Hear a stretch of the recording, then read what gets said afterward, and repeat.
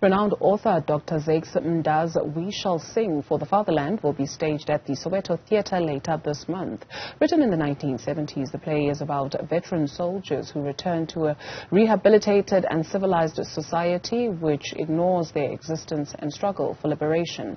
The play delves into the problems of the post-apartheid system and post-colonial governments on the African continent and explores themes such as betrayal and condemnation of political and social practices, further warning on the continued optimism by South Africans and their faith in African leaders.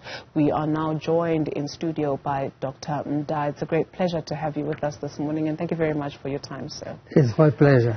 Is it safe to say that this offering was somewhat or is somewhat prophetic, especially when you take a look at present-day Africa in 2023? Maybe let's go back to the time when you wrote the book, and you can tell us about your observations. Well, I wrote this play in the very late 60s, 69 or so, although it was first performed in the mid-70s. And in this play, I was looking forward, looking to this period of independence. I'm looking at South Africa after liberation, after the struggle and so on. And I'm looking at the political class that has taken over and is enjoying the fruits of liberation, and has forgotten the actual foot soldiers who fought for that freedom. So what we see on stage then are those foot soldiers suffering, staying in a park somewhere, because they've been betrayed by their leaders. Yes, you are correct when you say the play was prophetic, although I didn't know that when I was writing it. You see, oh, wow. Yes, I was not trying to be a prophet or anything like that. I was just looking, at what had happened elsewhere. Remember, when I wrote this play, there were many other countries that had had their freedom already. And to me, I didn't think that would be different. I saw betrayal elsewhere, and I imagined that even in my country, in South Africa, there will be similar betrayal. But of course, when people see the play now or read it, they say, oh, he was being prophetic, you see, because it portrays. In fact, that is why it is one of my most performed plays after 1994. Up to this day, somewhere in the world, somebody is doing that play, because people feel that it is relevant to these times, even though it was written more than 30 or even 40 years ago. Yeah.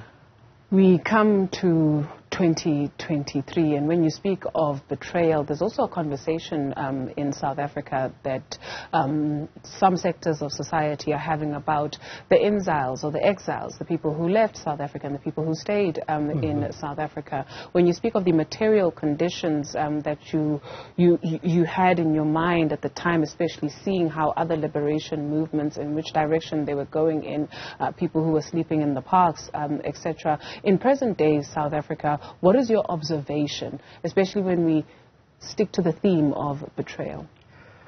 Well, I mean, it is obvious that betrayal, has happened. We have failed, and I include myself when I say we, even though I was never part of the ruling elite, but I was part of the liberation movement. You see, I'm one of those who fought for the freedom that we are supposed to be enjoying today. And those who betray us are people of my generation. So that's why I include myself there, you see. We betrayed our people. I mean, it is obvious. What is happening today in South Africa is not anything even I who wrote We Shall Sing for the Fatherland, envisaged. We Shall Sing for the Fatherland, the betrayal there is very mild compared to what has happened today. Because what we did, of course, was to focus on our own personal accumulation of wealth and neglected to do the things that are supposed to sustain the country. We neglected our roles as the governors of the country. That's why today everything is rotting. Everything. The roads are rotting, the electricity, the water, and everything. Because of neglect. And why did we neglect those things? Because we focused on accumulation. That admission doesn't come easily. You take a look at the situation that played itself out in Marshalltown, and you take a look at perhaps some of the utterances that we hear from the highest echelons, where we are reminded that this is a country that was under apartheid, and still today we are under the stronghold of apartheid, without the admissions of some of the failures or the unfinished projects that at the highest echelons have not taken place. What do you perceive is the resistance? Well, of course, you know, politicians will always be politicians, you see. Elections are coming, and of course they need talking points. They have nothing else to sell except the failures. And then they have to account for those failures. And the best reason they can give is apartheid. Apartheid, which they defeated more than 30 years ago or so, you see. It means that, of course, they've been so weak in the past 30 years that apartheid overwhelmed them to the extent that they didn't do anything, you know, to counter it, you see. So you can see that this is just an excuse, you know. It's just, oh, the dog ate my homework kind of excuse. It's a talking point. I think they talked among themselves that, well, let's blame apartheid. Are South Africans victims perpetually? You take a look at the role perhaps in, here's the question, what is the role of resistance art, resistance writing in I guess, reawakening the South African? Are we perpetual victims?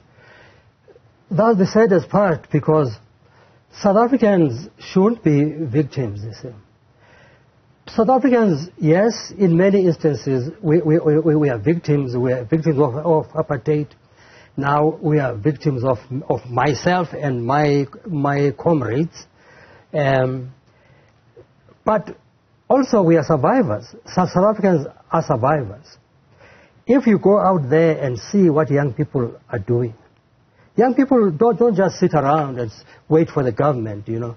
They don't just sit there, open their mouth that, oh, some government manna will come from some government heaven.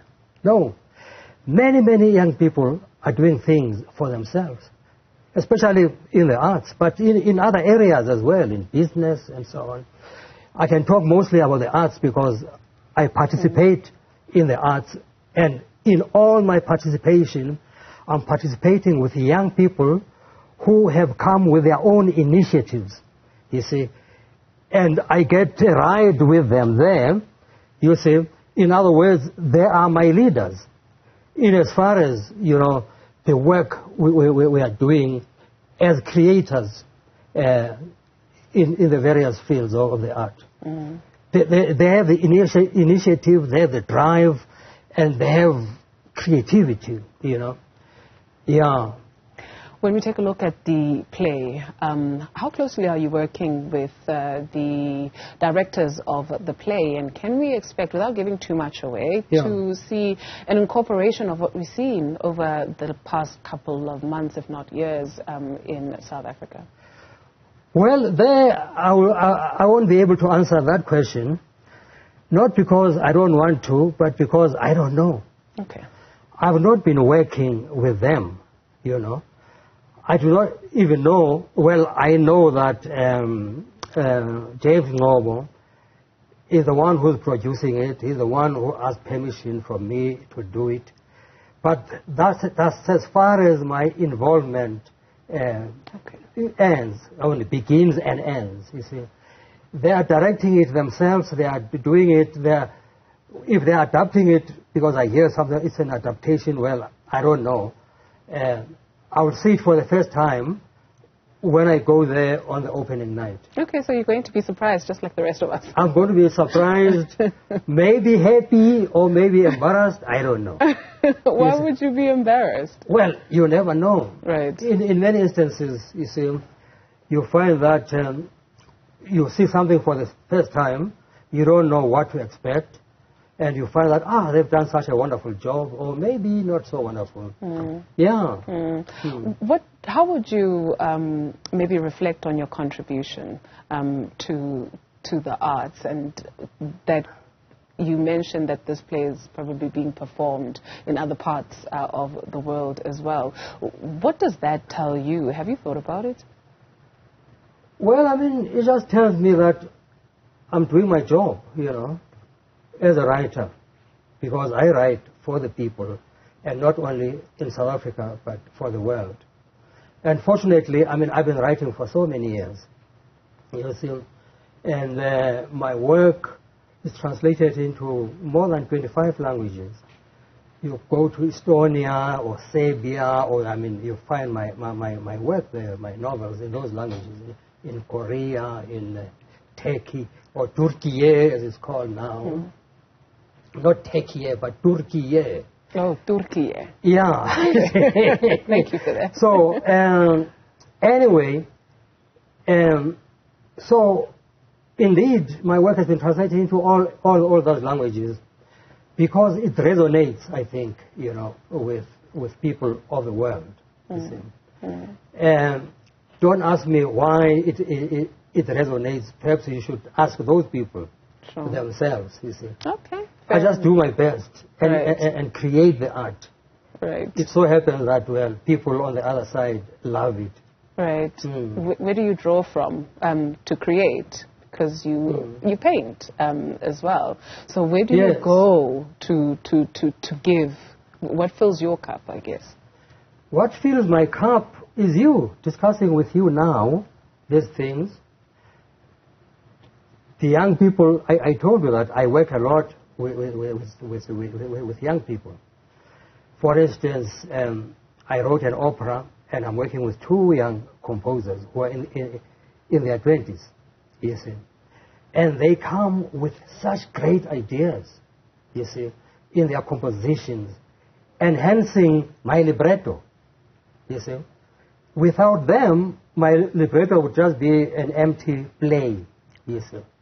So working with people like those, that's where I draw more and more. I drink from that well, in the same way that they think they drink from my well as well, you see. Many people say, oh, you kids are so lucky you're working with this guy. They don't know the one who's lucky is actually me working with these young people, you see. Because you learn every day, I guess, essentially. Oh, yes, of course. There's a lot that I learn from them, and a lot of inspiration that I get from them as well. In closing up the conversation, we are marking the passing of Prince Mangosuthu Buthelezi. I just wanted maybe to get your reflections of your understanding of the man. Well, I mean, my understanding of the man, you have heard already that, oh, he was a complex person and so on. Well, who's not complex? We are human beings. We are all complex. So he had his complexities as well.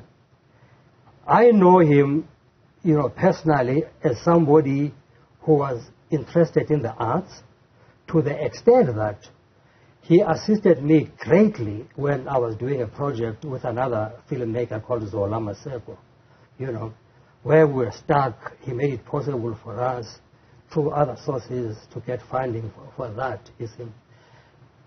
Precisely because of the political connections that he had with my father when he was still a member of the ANC Youth League, and my father was the president of the ANC Youth League.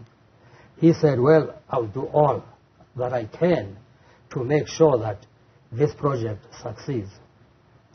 But also, of course, we cannot forget the other role, especially in the area of politics, you see, where some of the so-called complexities showed itself very well in that period of black-on-black violence, where, his forces would come, in the trains and mow down people and so on. You see, those inter- and intra-party struggles that were happening during those days, you see, the mass democratic movement on one side, the Inkatha on the other, and the victims were the ordinary people, passengers in the trains, ordinary people in places like Wipatong and so on, where children suffered, women were raped and so on. So it's a legacy that history will not forget, because, you see, and he was a role player there, as were other people who, the history will not forget that, because history is based on facts rather than on sentiments. It's that, now when you have passed away, we can't talk facts, or, history does not play that game, you see. Thank you very much, Dr. Mda, for your time this morning and for honoring our invite and coming into the studio. Thank you very much. Thank you.